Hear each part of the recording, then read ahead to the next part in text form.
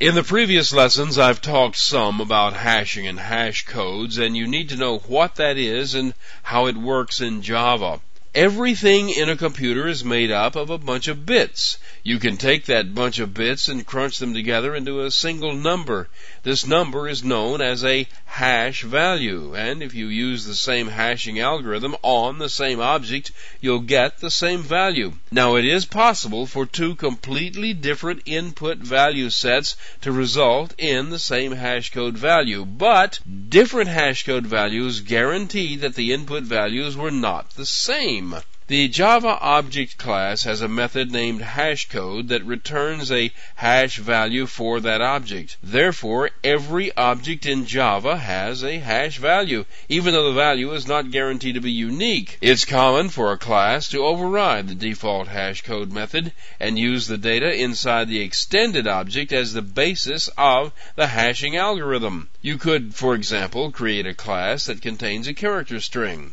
If you were to use the characters in that string to create the hash value, then by comparison of the hash values, you could determine within a level of certainty whether they contained the same string. The default hashcode method usually just returns the value of the address of the object as the hashcode value, so the only comparison that will match is to compare an object to itself. You may need, or you may decide that you need, to override the existing hashcode method. For one thing, it's a rule that two objects that are equal have equal hashcode values.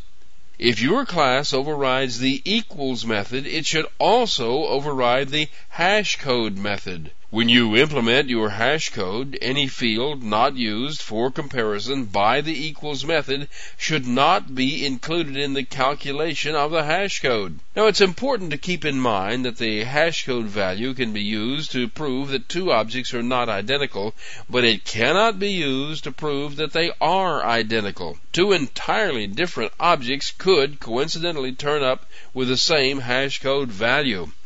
A hash code can be used to store items and then locate them later rather quickly. If you key the stored items by their numeric hash code and you come back to find them later using the hash code, you can tell quickly if it isn't there. If no hash code matches, you don't have it stored. If the hash code does match, then you have a strongly probable candidate. Or you may have more than one candidate. All you have to do is check those candidates for a further match.